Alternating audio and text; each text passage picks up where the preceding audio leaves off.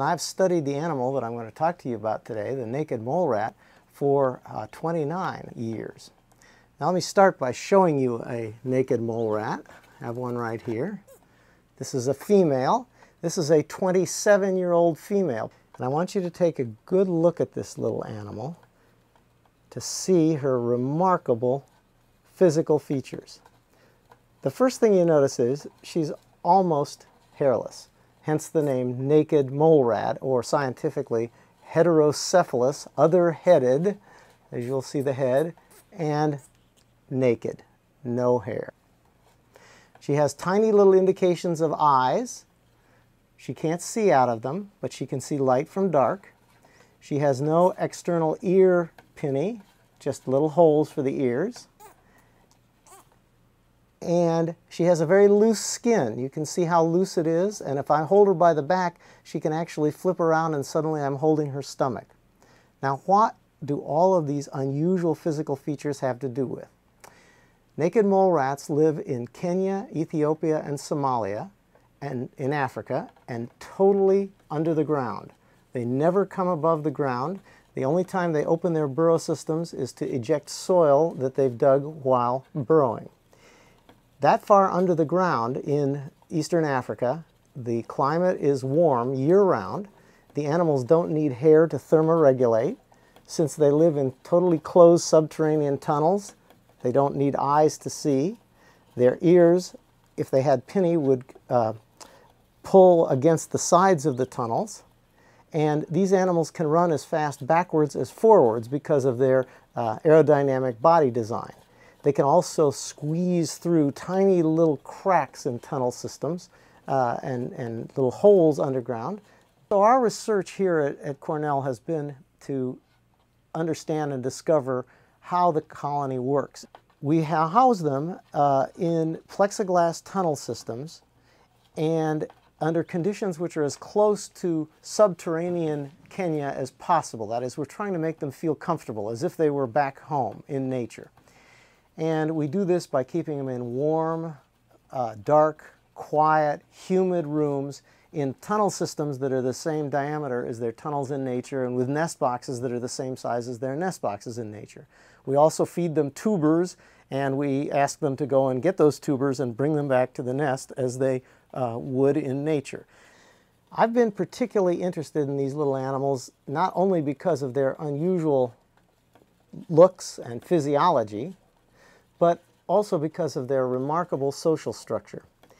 These animals live in vast colonies under the ground. They never are found alone. The colonies can be up to 300 animals. The average colony size is about 80. And even more remarkably, within these colonies, there is only a single reproductive female and 1 or 2 reproductive males. All of the other males and females in the colony are workers.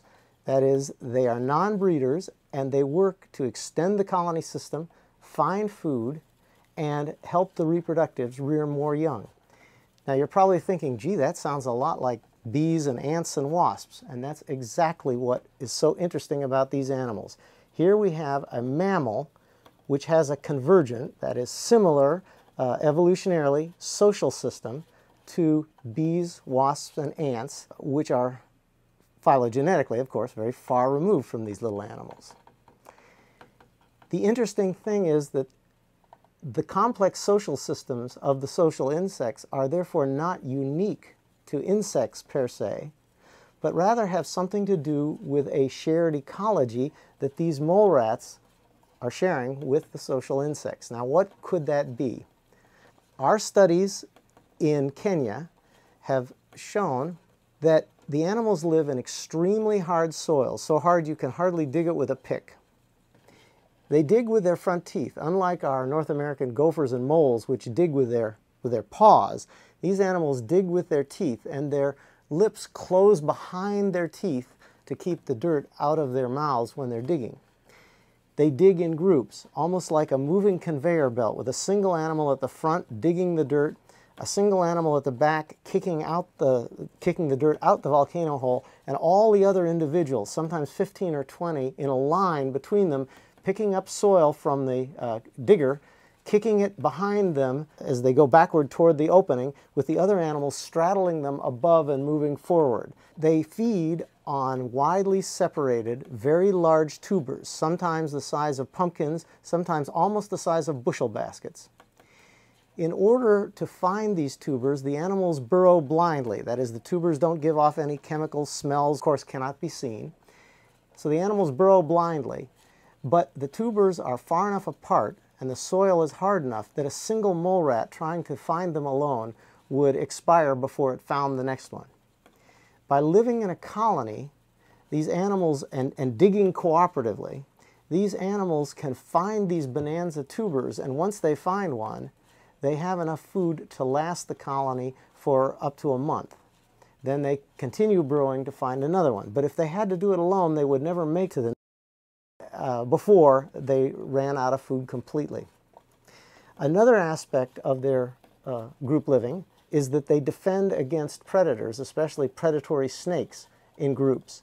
The snakes attempt to enter the burrow systems through the volcano holes that the mole rats open to eject the loose soil. But when a snake does enter, the mole rats attack it en masse and are able to dispatch even the most dangerous poisonous snakes that live in the area by group attacking and biting with these very large incisors. This group digging for the tubers and group defense against predators is apparently the basis of the mole rat's sociality. And since they're all one large family, just as the bees and wasps and ants are, it is not as much of a puzzle why certain individuals would forego reproduction. They are simply helping raise little brothers and sisters. The queen mole rat is quite a remarkable animal too. This is a female, but she's not pregnant right now. But if we had a pregnant female here, she would be much larger and longer. When a queen mole rat becomes the breeder, her body length increases by about 30% as she adds bone to her vertebral column. This enables her to carry very large litters. An average litter of mole rats is about 18 pups, and that's pretty big for an animal the size of a gerbil. But the largest we've had born here at Cornell was 33 pups in a single litter. Now, how could she possibly feed all those young? Well, she has only 16 to 18 nipples, but since the queen's needs are provided for by the rest of the colony, she can stay in the nest all day long and do nothing but nurse. She is cleaned, groomed, and fed by other colony members bringing the food in, and so therefore she can lie in the nest and feed the pups. Each pup nurses as long as necessary, drops off, another pup comes on, but she doesn't have to do what other mammalian mothers do, go out and forage, defend against predators, etc. She can stay right there, and therefore she can raise extremely large litters successfully. All of this is because of the cooperation of the non-breeding workers, her sons and daughters from previous litters, who are helping rear their brothers and sisters in the current litter. And for many years, hundreds of years, we thought that the social insects were somehow unique in this regard, that they lived in these large colonies with single breeding females, and we thought it was something about insect phylogeny or insect ecology, something special. The discovery of the naked mole rat, which I think is the sociobiological find of the 20th century, is these social systems are similar in mammals and insects, and it's not just something associated with being an insect, but rather something associated with ecology, that is these ecological factors that force the animals to work together to find food, and kin selection, the idea of being a family working together for the benefit of one's own genes as represented in the mother and then in brothers and sisters.